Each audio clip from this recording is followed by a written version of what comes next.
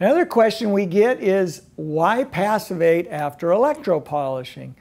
Electropolishing is considered a passivation process, but again, like we saw in the different passivation techniques, electropolishing only gets us as good of a passivation as using phosphoric acid. So typically we see chrome to iron ratios in the range of 1.2 to maybe as high as 1.4.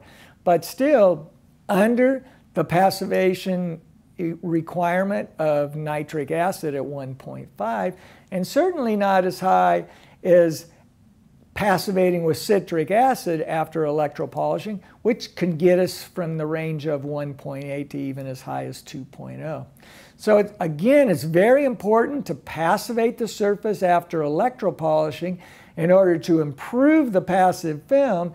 Yeah, electropolishing does give us a passive film, but it's at the lowest level acceptable. So we would much rather have a fully passivated, highly corrosion-resistant surface after we have electropolished. And we do that by passivating with such things as citric acid.